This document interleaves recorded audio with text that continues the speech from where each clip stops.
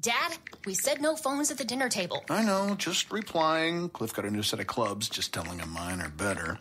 Adding a dog filter to his face and set. Okay, you can text your friends later. Mom, you too. Hang on, just making a meme for a group chat about bridge. Glenda's gonna flip out. You know, the whole family comes to Florida to visit you guys, and all you do is sit on your phones. Look, I know you're very happy about your new deal from AT&T. 2 lines, $40 a month each, unlimited for people 55 and over. But it's family time. You know the rules. Yes, top score. Take that, Jeanette. Mom. Fine, I was done anyway.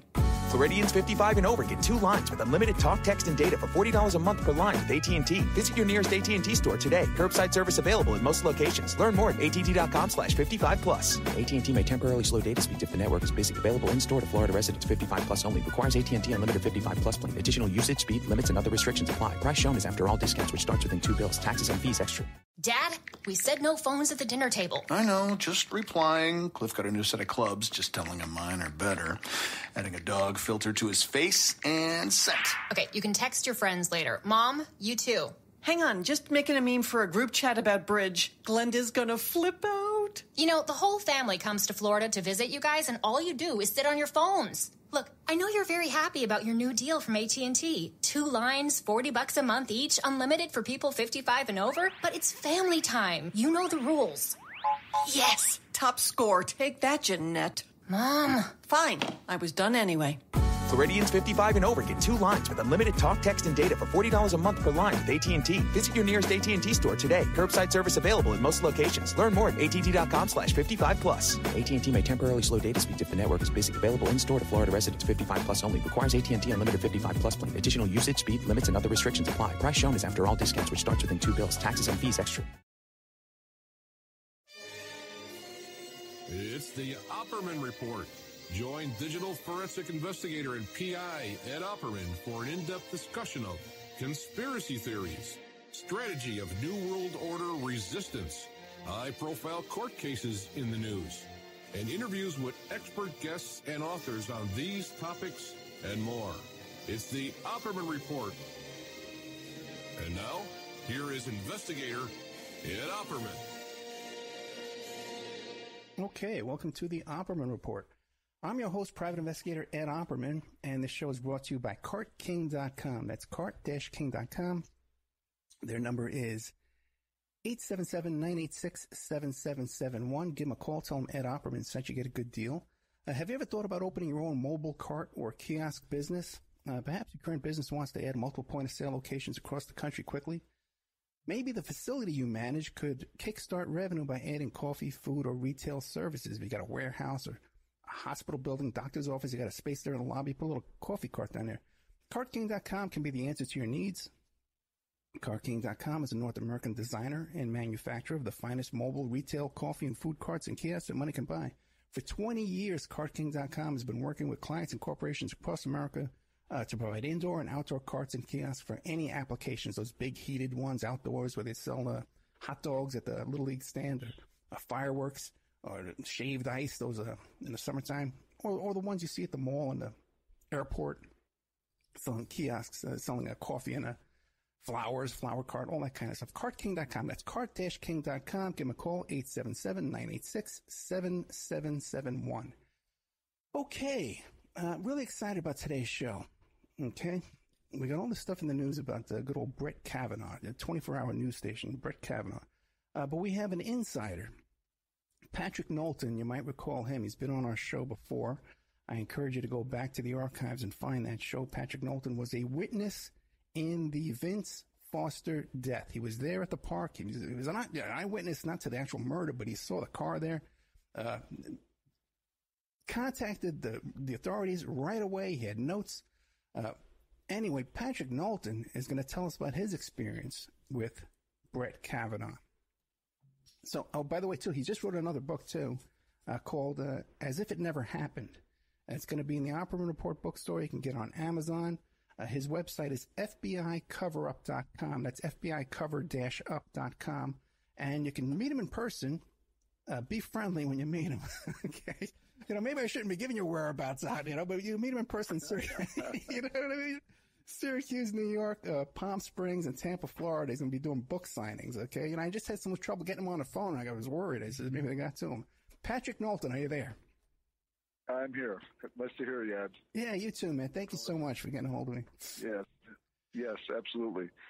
Yeah, well, I guess the best place to start is how I met Brett Kavanaugh, and to give you a little background on to how this all came about. And before we get to that, I spent a lot of time with the guy. Why don't you remind the audience about who is Patrick Knowlton? Tell us about your life and what you're doing. I know you're down in Mexico. Yes. Right now I'm on vacation, so you caught me at a good time. But just a little background information. I currently work as a healthcare consultant, so I'm doing healthcare work, trying to hold some of these hospitals together that are bleeding out because of lack of money and all that kind of stuff that's going on. So I spend a lot of time working with medical staff and leaders. How I got involved in the Vince Foster case. I was heading back home to a house in Virginia when I pulled into Fort Marcy Park where Vince Foster's body was found at 6 o'clock in the evening. I got there at 4:30, about the time of death. I went to relieve myself. There was a guy in the park who had his car backed in. There was only two cars in the parking lot, a brown Honda with Arkansas license plate, an older car, and then this other newer kind of bluish-gray car backed in. The guy sitting in it looked Hispanic, Middle Eastern. I couldn't really tell. I did my thing, and I got back in the car and left, and next day I heard that Vince Foster was found dead in the park, and they believed his body. They believed he died around 4:30. I was like, wow, I was there at 4:30. You got to be kidding. So I called my wife now. She was my girlfriend then. She was working on her PhD, and I said, I was at the park where they found this guy's body. What should I do? She says, well, take notes, write notes, write everything you remember, write everything down. So I did. I wrote everything I remember about the guy and the cars and look what I saw inside the cars. So anyway, I reported that to the police. And the park police, that's who was investigating the death of Vince Foster. And then I went about my life, and I told everybody I knew. I said, I can't imagine I was at that park urinating, and there's this Vince Foster, the president's best friend, which isn't true, but they would say his best friends. But his body was in the park, and I was there. Can you imagine that? And so I told lots of people. And then I kind of went off and did my thing, where it was rebuilding a house down in Virginia, and I got a phone call from a reporter about 18 months after this whole thing blew over. Well, let me take a step back. So I was interviewed by Robert Fisk's Office of Independent Counsel. He was actually called a special prosecutor. He wasn't actually an independent counsel. He was a special prosecutor looking into the death of Foster. So I met with Larry Monroe, Bill Columbaugh, who were the FBI agents working on that case. And I was in their office twice, interviewed about the cars that I saw and things that I observed in the park, and gave them all the information they possibly could. And then they wrote the Fisk report, and the Fisk report, of course, said I couldn't identify the man I saw in the park, which I said I could. Had nothing really to add to the investigation, which I know I did, because the car that was in the park did not belong to Vince Foster, even though it had Arkansas license plates. And they just kind of falsified my whole testimony. So now the reporter, Great Evans, gives me a call at my house in Virginia, and says, "Can I talk to you?" And I said, "About what?" He said, "The death of Vincent Foster." Now, like I said, a year and a half had passed, and I'm like, "It was a suicide. What more can I say?" He said, "Can I get some information? I have your interviews with the FBI. Would you like to see them?" So I said, "Sure." So this was in 1994. I was interviewed by the FBI and the Robert Fisk people.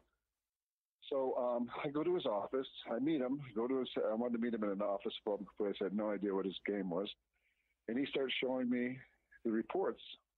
And I see that they're falsified. And I'm saying to myself, this is a lie. I didn't say this. This is not true. I didn't, So he's taking all these notes. Actually, I think he was tape recording me. But anyway, in Washington, D.C., you can do that.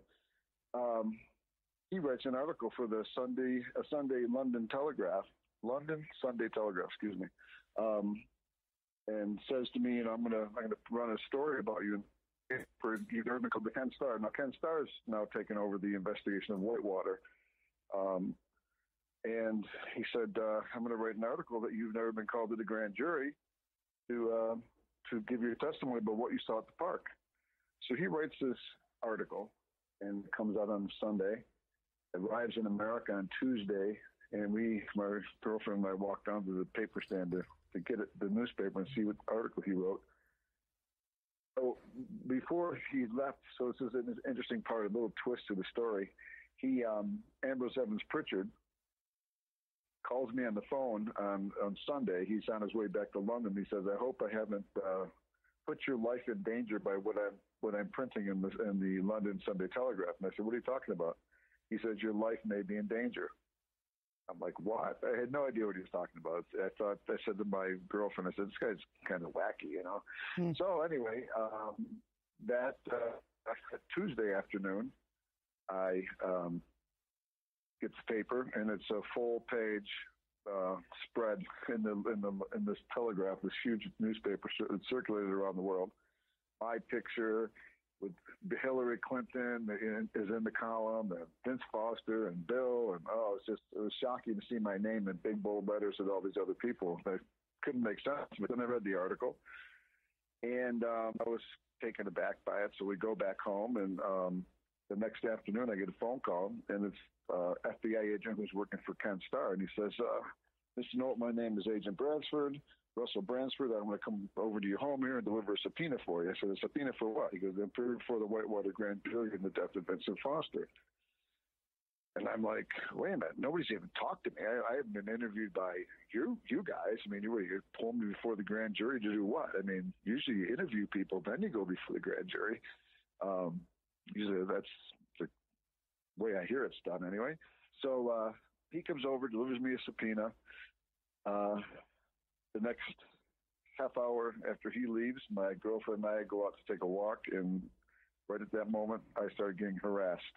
People start following us around on the street, people glaring at me as they walk towards me with these really kind of stern kind of faces, big guys, they're obviously military or FBI stringers or something, just, muscle guys with crew cuts. And my girlfriend at the time was saying to me, look at these guys, look at you, And she wasn't somebody who would really pay attention to that kind of stuff either. So anyway, this happens, this goes on, this harassment went on for the whole evening. Everywhere I went, they came to my house, they knocked on my doors, they were outside the front of my building, just guys, goons hanging around.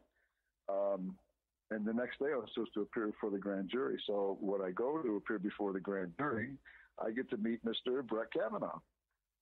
And Brett Kavanaugh is there, and I had no introduction to him whatsoever.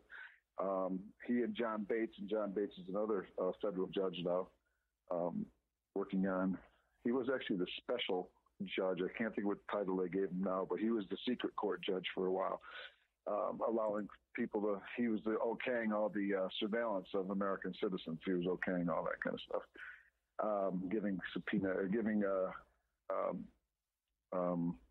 the FBI and any law enforcement agency, CIA, whoever it may be, the right to phone taps and things like that. Anyway, so I get into the grand jury, and Brett Kavanaugh, young guy, I guess he was 29. I was just like 35 myself, 40 maybe. And he was a young guy, and the guy, John Bates, sat behind me, and they started asking me questions. And I start, off right away saying, I want to know who these people follow me around. Why am I being harassed? I mean, what am I being harassed for? Who's harassing me? So I'm asking them all these questions. They get very irritated. They say to me, you're not here to ask us questions. We're here to ask you questions. So the gallery had about 27, I think it was 27 people that were the grand jurors, 22, 27, stuff like that. And he starts asking me questions, allegedly, tell me about this alleged stuff. Tell me about what you saw in the park. Tell me about the car you saw. So I tell him about the brown car I saw, the older car I saw, with the contents, the briefcase and the suit jacket in that car. I tell him about the guy in the other car acting very suspicious. So they really just they asked me if I had media coverage. Was I writing a book? Was I getting paid for the story? They were just trying to smear me a little bit here and there. So they asked me to step out of the room so the jurors could ask questions. And I thought, well, the jurors are going to ask questions. Why can't I stay in the room? But I go out, leave the room.